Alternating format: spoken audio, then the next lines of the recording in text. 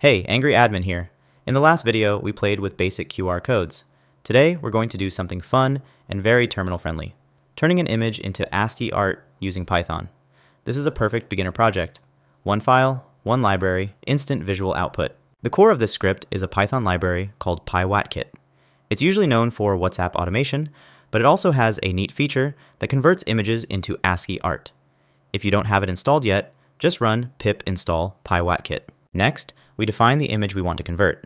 In my case, it's just a PNG sitting in the same folder as the script. Then we define the output file. I like prefixing it so I instantly know it's ASCII output. Now a simple status message so we know something is happening. And finally, the magic line.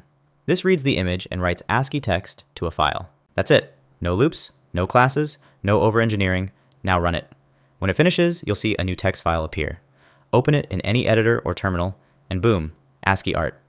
Projects like this are great because you get instant results, you learn file handling, and you create something visual with almost no code. Perfect for beginners and perfect for short automation demos. Full code is available in my GitHub repo. Don't forget to like and subscribe.